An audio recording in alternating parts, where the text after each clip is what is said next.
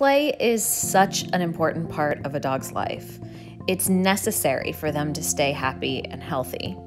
But when our dogs are destructive with toys, sometimes that can get expensive. I'm Chelsea with Positive Futures Dog Training and Behavior. And when I sit down to watch my favorite TV show, I like to keep my hands busy with a craft. So today I'm going to show you one of my favorites, how to make a fun tug toy for your dog. These tug toys are easy and fun to make and will definitely be a hit with your dog. All you're going to need are a few materials that are easy to get. To get started, you're going to need to cut some fleece in long strips. 3 inches is a good size for our extra large dogs, 2 inches for our medium-sized dogs, and 1.5 inches for our smaller dogs. These strips will need to be about 5 to 7 feet in length, depending on how long you want your toy. We're also going to need some balls with holes in them. Chuck-it balls and holy rollers work great for these toys. And finally, this part is optional, some real fur. Fur tends to increase the value of the toy and is a great idea for dogs that might have less interest in toys. You're going to need to cut the fur into strips. I like to use strips that are about 1.5 inches wide. This way you can get several tug toys out of one small pelt. Cutting the fur can be a little messy. It's recommended to use a sharp knife from the back side of the fur or a sharp scissors. Keep in mind that as you do this, you will cut some of the fur as well as the hide. So you're going to need to clean the extra fur off before you start braiding it in. To do this, I simply hold the fur and rub my hands around it, collecting the extra hair to throw into the trash. Now that we have our fleece, our balls, and our fur, we're ready to get started. So find a comfy spot and a good show. To get started, you're going to take your 2 strips of fleece and line them up edge to edge.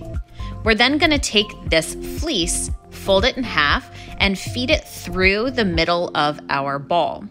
I like to find a section on the toy where there is a thick piece, which will help support as the toy is used and tugged. Feed the felt through until the 2 tails align. Then wedge the ball between your knees. You're going to organize the fleece so that the 2 matching and corresponding colors are on opposite sides of a T.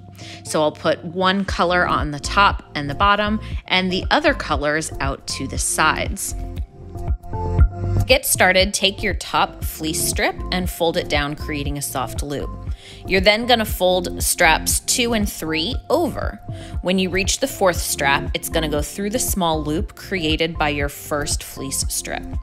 To pull tight, pull on corresponding colors, alternating the colors until your knot is tight. Then we're going to repeat this process in reverse, starting with the same fleece tip, this time bringing it up. Again, when you reach your 4th fleece strip, you're going to pull it through the loop made by the first fleece strip. As you can see, this starts to create a grid. We will always begin the weave process with the fleece strip that is on the left side, either the top or the bottom. When you fold down, you're going to then move in a counterclockwise direction, moving each strip and finally moving the last strip in the small hole that you created with the first fold, and then pull tight. When we begin with the strip starting from the bottom and fold it up, we will then work in a clockwise direction, folding all of the subsequent fleece strips until finally we reach the last one and fold it inside of the loop. Repeat this process until you have enough base built up of the fleece that you're ready to add in the fur. Create a square fold, but leave your knot loose. Take your first strip and slide it underneath one of your fleece strips, bringing it up through the middle of your knot, and then carefully pull tight to secure it in place. You'll now continue with your 4-strand square braid just like you have been, but this time one of your strands is going to include a fleece strip as well as your fur strip. As you tighten the knot, make sure that you're careful about pulling too tight so that you don't damage the fur. You'll want to make sure as well that you position the fur on the outside of your fleece with the fur facing out and the hide facing in. I like to pull the fleece tight first before pulling on the fur to tighten it. Continue to braid until your first strand runs out. In between fur strands, if you're adding more than one into a single tug, I like to secure a few fleece-only knots to make sure that it's tight to add a little space between the strands. Also want to make sure before adding a second fur strand that you have enough fleece left over to finish tying and bury that fur inside the tug toy. And when you're close to the end of the fleece, it's time to tie your knot to finish it off. I grab 2 strands, one of each color, pair them together, and tie 2 knots at the top to finish it. Make sure you pull nice and tight to secure them. Then, if there's any excess, you can cut it off to make sure that they're all a reasonable and similar length.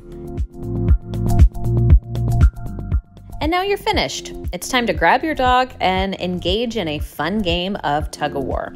Tug-of-war is a great game to play with dogs, builds relationship, and even helps you work a little bit on managing arousal. But remember, this is a tug toy, not a chew toy.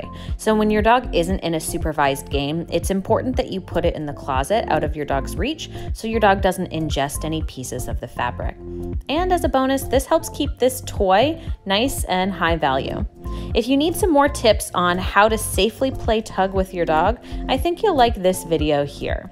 I go over some top tips to help keep you and your dog safe and keep this game fun. Happy playing!